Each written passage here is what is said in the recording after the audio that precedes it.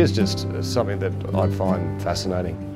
It really is a reflection of our landscape. It's, we grow the malt, we grow the barley that makes the malt, the hops. So the quality of the beer really starts at the farm, and it's to do with the produce you get to start with.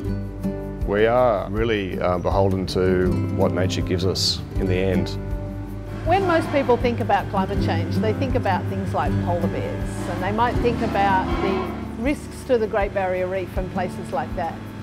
What most people don't think about really is the risks to their food, the quality and how much it costs, and they really don't think about their favourite drink, beer.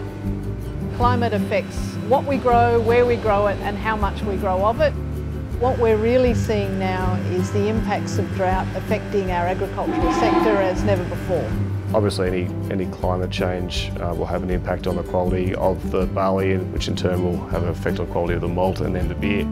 So when it came to Drought Draught, what we did was try and mimic some of the conditions in the event that water was less available, CO2 would be higher, and perhaps some of the ingredients would be more scarce. In terms of the malt, we kind of tried to mimic what would be a less modified malt. The end result is the beer is probably more dry and a little less flavoursome, and the malt's not really shining through.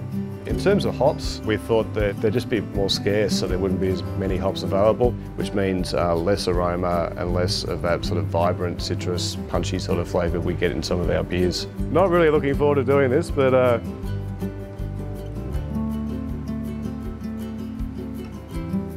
yeah, look, it's not a great beer by any stretch of the imagination. Certainly that dryness and the almost metallic salinity sort of flavour is coming through, and it's just lacking that character from the malt and the hops. As a craft brewer, it's a painful experience. We need a million different actions to solve the climate change problem. There's no one single answer, and it's a fantastic initiative that Young Henry's is doing, because if there's one thing that Australians really care about, it's their beer.